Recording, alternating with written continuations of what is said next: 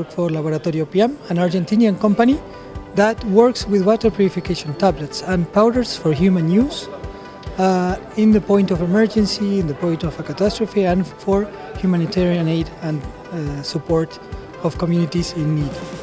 This is our 5th time at the DIHAD and ACM.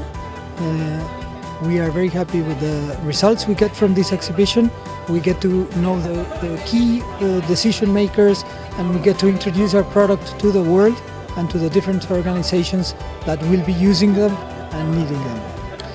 We choose DIHAD because the users of the product are present here in the exhibition, and we know that it is very hard to reach. Some organizations, if you go there personally, they receive thousands of requests a day. So here they are open and they are available, and we are able to show samples and our work through experience and personal contact with the key players.